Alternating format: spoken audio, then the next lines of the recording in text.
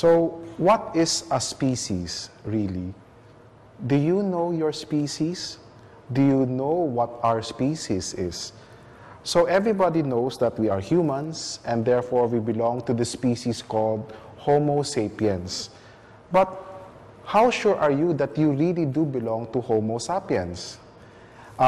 If you look at, say, another ape, like the chimpanzee, you know that that chimpanzee is a different species. But how sure are you that we are different species? We can look at our physical attributes. We are distinctly different. So is that enough to say that we are different species? Some biologists would look at our chromosome number. How many chromosomes do you have inside a cell?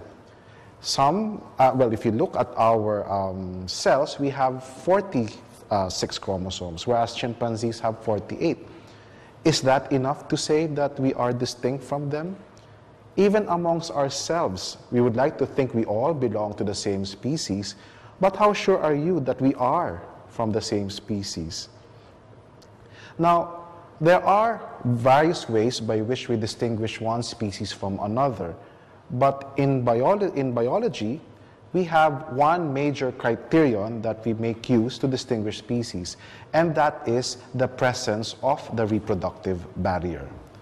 So what is a reproductive barrier? Basically, species are distinct from one another if they are unable to have sex, or produce offspring, or produce viable offspring, or if that offspring can survive, that offspring can produce other offspring. So that is a major consideration to distinguish one species from another.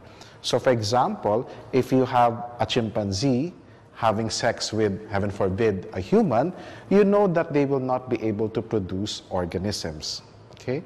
Now this becomes problematic though when we look at other organisms, say extinct species. How can we say that Homo erectus is distinct from Homo sapiens? We cannot obviously mate Homo erectus with Homo sapiens because Homo erectus is already extinct. We only have their bones.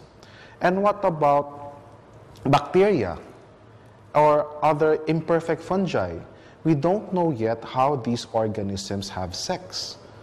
So how are we to determine one species from another? Okay, so an alternative consideration to distinguish species is to look at the evolutionary concept of what a species is.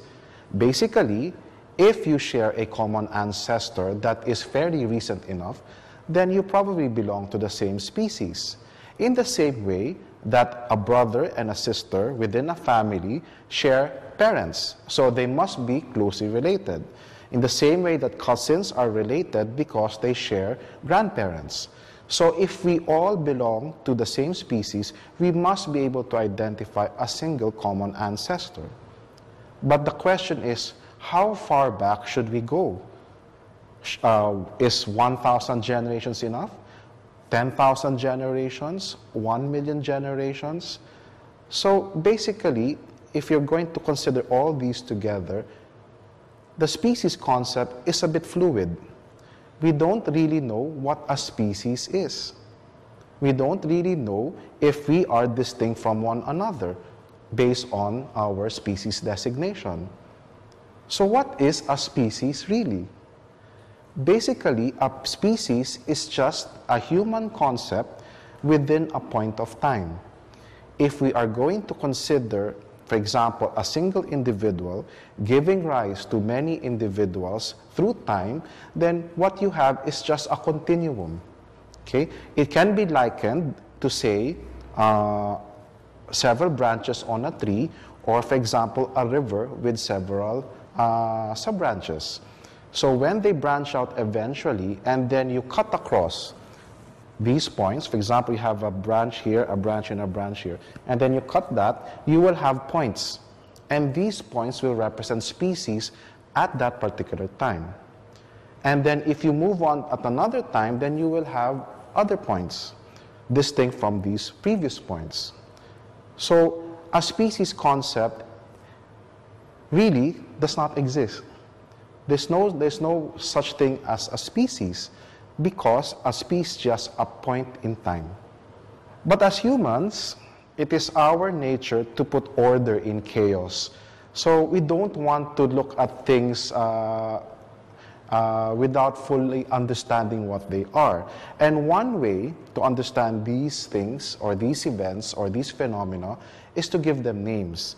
That's why we give them scientific names. So for the purpose of discussion, we just have to put classification to these organisms, and we give them species names.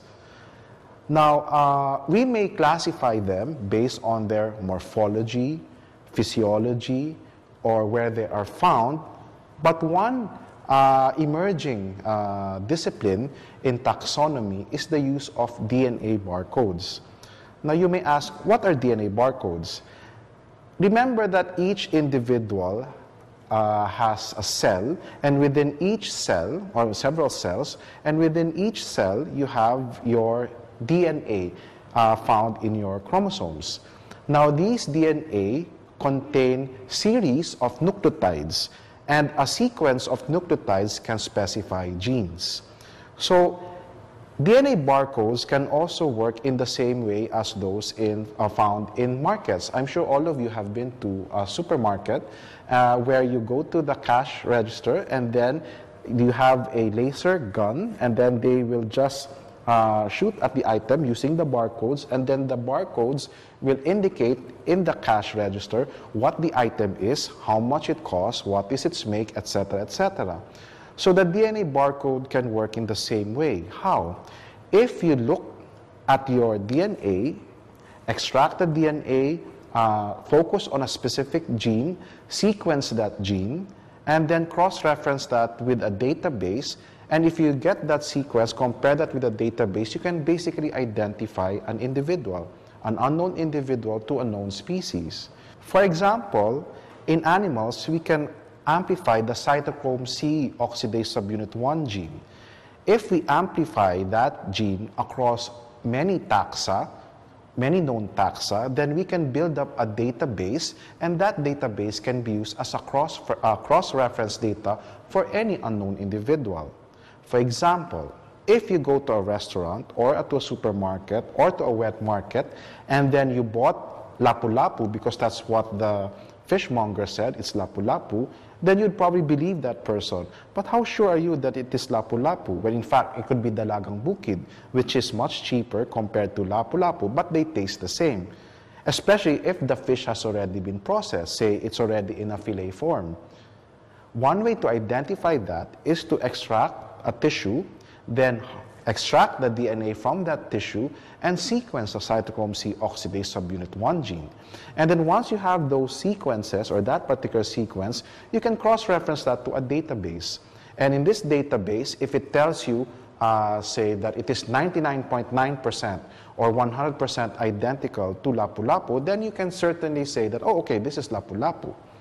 So DNA barcode works that way, and you can apply this to as many organisms as possible, because practically all living things have DNA.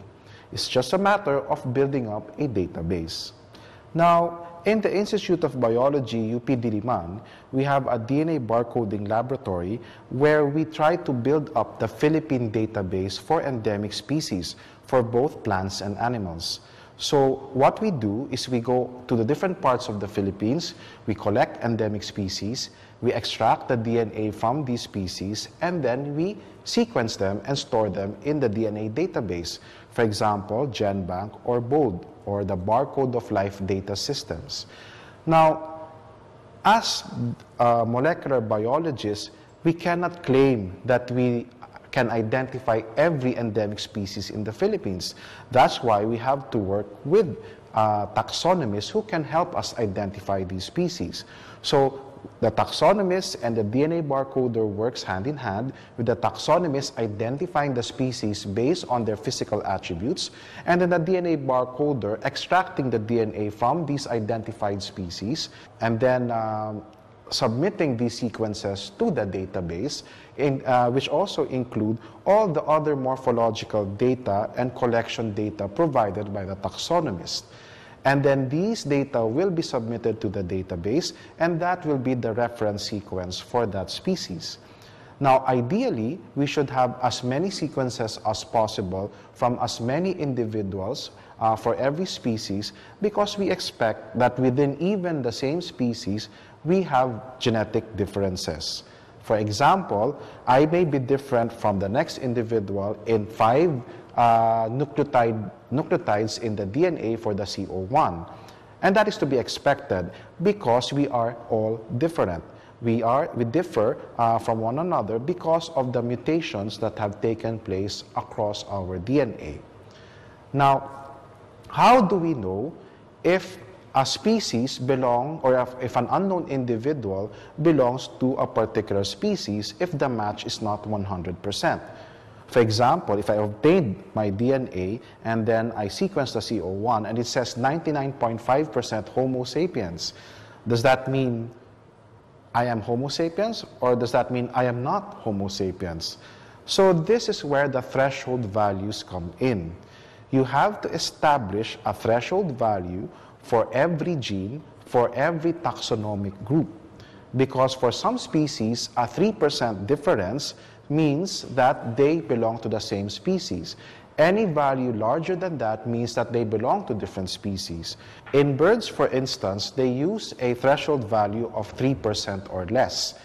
If there is a difference of 3% or less between an unknown individual and a reference sequence, then that would mean they belong to the same species. If it exceeds that threshold value, then it means that they belong to different species. But this threshold value differs from different organisms. It may be different for birds, for fishes, for insects, or even humans. So it is important, therefore, that we build up the database from as many individuals as possible, from as many species as possible, so that we can compare and establish the threshold values if we can. Because the difference here lies when the intraspecific variation and the interspecific variation do not overlap. Now, what do you mean by intraspecific variation? Intraspecific variation simply means the genetic differences that you find within the same species. Interspecific variation, on the other hand, means the genetic differences between species.